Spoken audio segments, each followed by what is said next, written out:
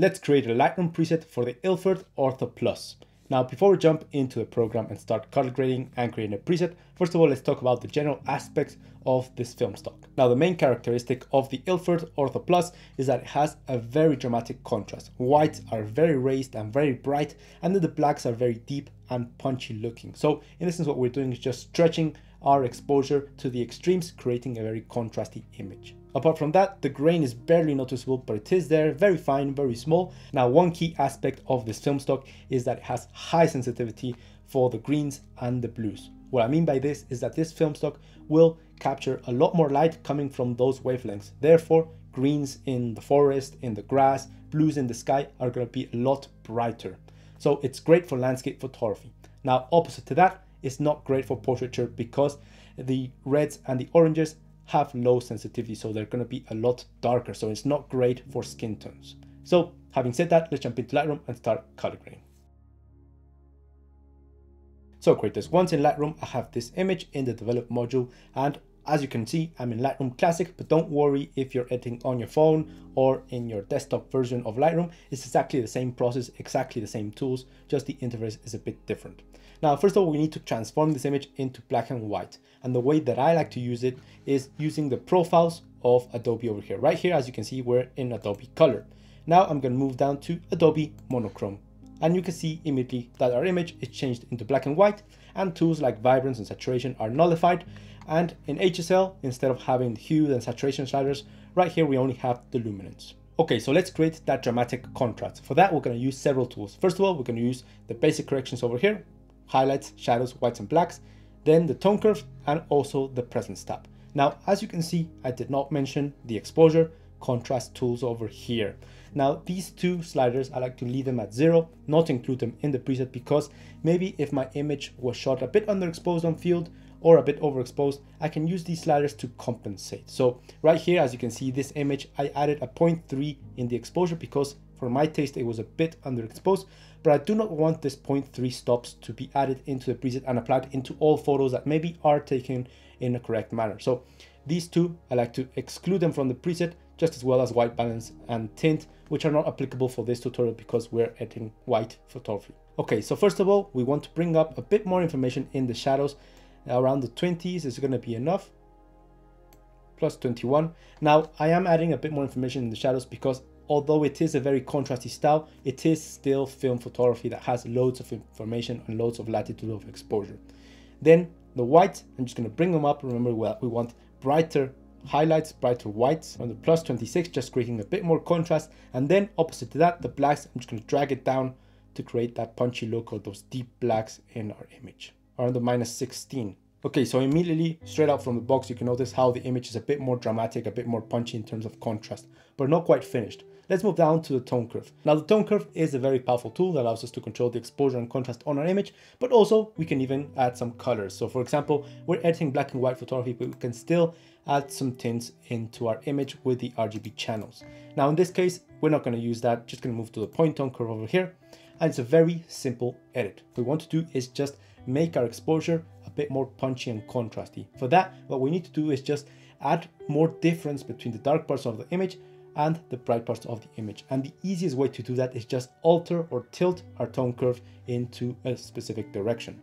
So as you can see, if I go towards the positives or towards the left with our whites over here, we can add more white and more brightness into our image. Now, obviously this is way too much. Just going to drag it just a bit, and the value is going to be 244 in the input, which is the x-axis, and then 255, which is the vertical axis of this coordinate. And then this point over here controls the blacks. We don't want to go up, otherwise we introduce more brightness into the dark parts of the image. Instead, we want to go towards the right. And notice how we go towards the right, we're changing our exposure to be a bit more contrasty and punchy. Now, obviously, again, this is way too much. It's going to be very slight, very subtle, around the 10%, but immediately you can notice the difference. We just shifted our exposure to be a bit more harsh in terms of contrast. You can deactivate the tone curve. This is before and after, and it's very punchy and dramatic. With Y on our keyboard, you can see what we're doing, and we're getting there with the exposure and contrast. Next, we're going to move up to the presence tab. Now, just as a disclaimer, the presence tab in this case for this preset is going to be completely optional, up to you guys, but I am going to use it. Now the presence tab, we have texture, clarity and dehaze, which will affect how sharp and how contrasty our image looks. In particular, this image is shot in a digital sensor, a 33 megapixel sensor at 2.8 aperture and 1/2000 of a second. So it's tad sharp, as you can see, very sharp. And in the olden days, we could not achieve such a sharp image. The lenses back in the day were a bit softer, a bit less contrasty, and they didn't have all the coatings that lenses have today to create such a sharp and contrasty image. So what I like to do in the presence tab is just handicap a bit my image so it looks a bit older. So what I can do right here is just texture, for example, go towards the positives, we add more texture, more clarity. I'm gonna go towards the negatives just to make it a bit softer, just a bit. And then clarity, well, it adds contrast into details, into midtones, so I don't wanna go towards the positives. I want to go again towards the negatives around the minus 24, same values. And then dehaze, what it will add towards the negatives is a similar effect to the halation effect.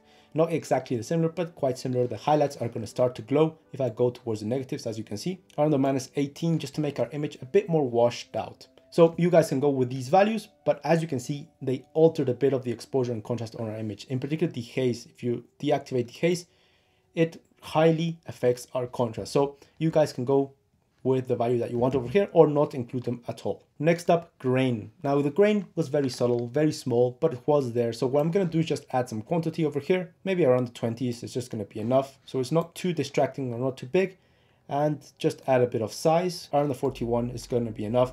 And if we zoom out, we can basically neglect it. We don't see it at a first glance, but if we zoom in and pay attention, it's there, quite small, but it is there. Now finally, let's add that sensitivity for landscapes and that lack of sensitivity for portraits. So we're going to move up to black and white, which is, well, the remnants of the HSL.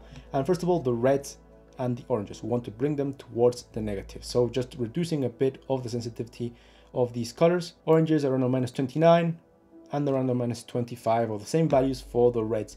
Immediately you can notice how it affects the reds in the tree over here. Notice how if I deactivate black and white, this is before and after, we're making them a bit more dark because this film stock isn't too sensitive to these colors. So we're basically darkening all the colors that are containing a bit of red or a bit of orange, as you can see. That includes also the pants, which are brown. And then we're going to add more sensitivity for the greens and for the blues. So up to the values around the plus 35, just going to do the same for the aquas that will control a bit of the blues, and also for the blues as well. And as you can see in our original image, we have some blues in the background in the shade and some greens. If I deactivate black and white, they're basically very dark, and now they're a lot brighter, a bit more sensitive to those colors. So this will make this preset perfect for landscape photography, but not great for portraits. So let's save the preset and see briefly how it performs in other images and see if we need to modify it. So I'm gonna go to presets, hit the plus sign, create a preset, and we're going to name it. And just a reminder, we don't want to mark any of the things that we didn't use. For example, detail, calibration, high dynamic range, color grading, we didn't use them, just as white balance, exposure, and contrast. How about in this image, already a very contrasty image in the Zetas of Sevilla. Let's apply first of all over here the Ortho Plus, and it's very dramatic. Notice how the sky is completely lit up because of the sensitivity to the blues. And then we have a very nice contrast, very punchy looking and dramatic image. Then the SFX 200, which is quite similar, but as you can see, we have deeper and darker blacks with a very nice and big film grain, but the highlights are a bit well preserved compared to the Ortho Plus.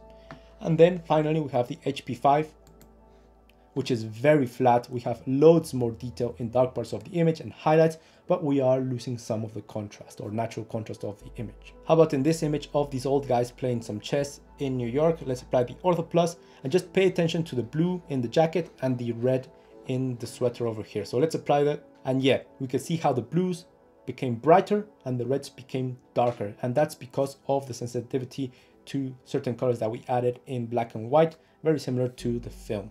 Now, in the other hand, we have over here the SFX 200 from ILFORD as well, which is similar in the sense that we have a nice looking contrast, but right here we have highlights that are a bit more well preserved. Pay attention to the white chess pieces over here. This is in the SFX 200, and in the Ortho Plus, they're a bit brighter, a bit less preserved, a bit more dramatic. Now, on the other hand, we have over here the HP5, which is completely different. It's a very flat exposure over here with low contrast, but loads more information. So 3 different styles from the ILFORD, and I think we nailed them all. So there you have it, my interpretation of the ILFORD Ortho Plus applied into digital photography. I hope you achieved some knowledge out of this video. And remember that the preset that we just created, I've already added it into the Edit Preset Pack V3 and the Analog Preset Pack. Link up here to both of them in case you want to check that out. Up there, you can find also my personal presets and personal LUTs that I use every single day to make my editing process a lot easier and a lot faster. So if you find something that you like, it's a great way you can support me so I can continue to do videos for you guys. If you like the short clip and you're interested in watching the full tutorial, check the video that's appearing on screen right here. And if you want to edit in a faster manner, whether it be photo or video, you can check out my preset and LUT shop right here. Thanks for watching, guys, and I'll see you in the next one.